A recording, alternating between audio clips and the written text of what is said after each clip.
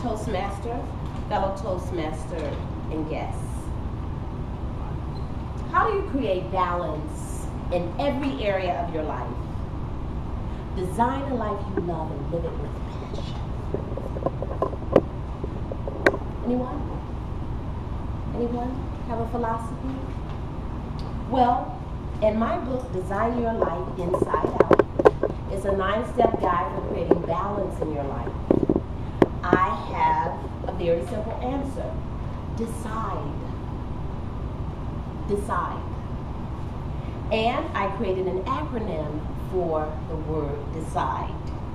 The first D is for desire. You must have a burning desire to do it, to create this balance, to create this life that you love.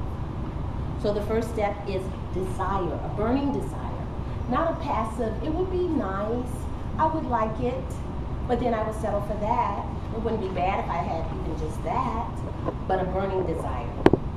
The E is for enthusiasm. Get excited about the goal that you're setting. Enthusiasm, which means from really, again, the inside out, enthusiasm has to do with the root word theos, which means God, from the inside out. C is for clarity. Get clear on exactly what it is you want, set a goal, and make a plan for it. The I is for intuition. It's that inner knowing. We all have it. That little still small voice that you hear and often will say, something told me not to do that or to do that, and I didn't do it. It's an inner knowing, intuition. We all have it, but some of us are better at listening to it. Others are better at squashing it and saying, no, I'm not going to do that. But trust your inner knowing. The next D is for do the things that can only be done by you, regardless of how you feel. You may not feel like doing it. You set a goal. You're clear about what you want, but today you just don't feel like following through with it. Do it. Do the things that can only be done by you. No one can do it for you.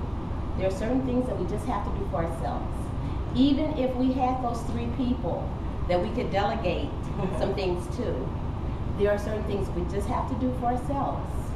If I'm sleepy, I can't delegate them to get me some rest.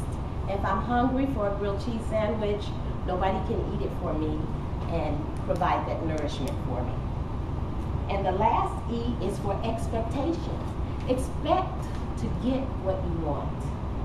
If you set a goal, you're clear about what it is you want, you're working towards it, and don't have a negative attitude like, it probably won't happen.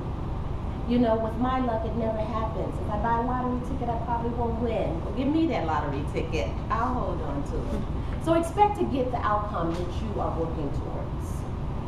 So, how do you create balance in every area of your life? Decide.